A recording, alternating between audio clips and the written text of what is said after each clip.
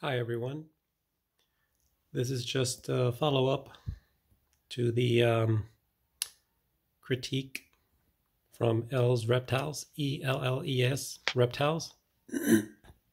I submitted my cages to her and her husband were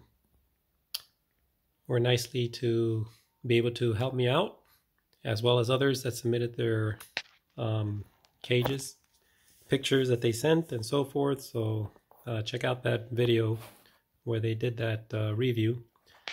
But as you can see, I have added extra substrate. I use aspen to my yellow corn snake, the called Kirby. I put more vegetation in there. Butter corn snake, I couldn't think of the name. But he's in hiding right now, in his hide there. That white container at the top was a moist hide, but the moss already dried up, but he likes to stay in there for some reason, so I just leave it there for him.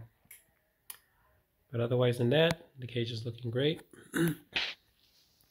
Here's the other one with the new corn snake. I don't have a name for her yet, but there she is, peeking out. Hello, girl.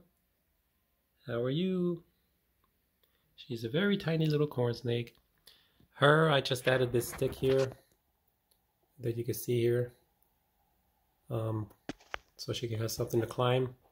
But I didn't add any more aspen because I didn't want her getting lost in there and so forth, since she's very tiny. The next one is Shelby, which I have the lid off because I cleaned her cage, but hers is looking nice and she likes to go and explore, and look at where she's at.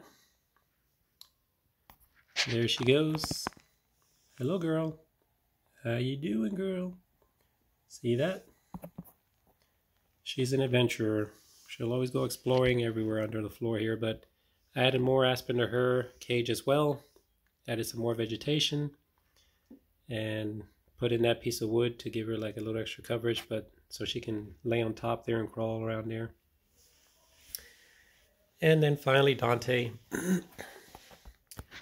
Have this where I added more vegetation and more aspen as well, because this one really loves to burrow.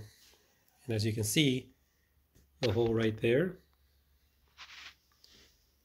the hole right there, he's already been burrowing, and even in his hide in there, he's been burrowing. So he's the shy one, gets a bit jittery, but nonetheless, they seem to be happy and they have everything they need. I would think my next step would be to get some bigger cages for them, because they do recommend 40-gallon cages for full-grown corn snakes. These are 20-gallon cages that I have, and I have the thermostats all hooked up to the heat mat underneath.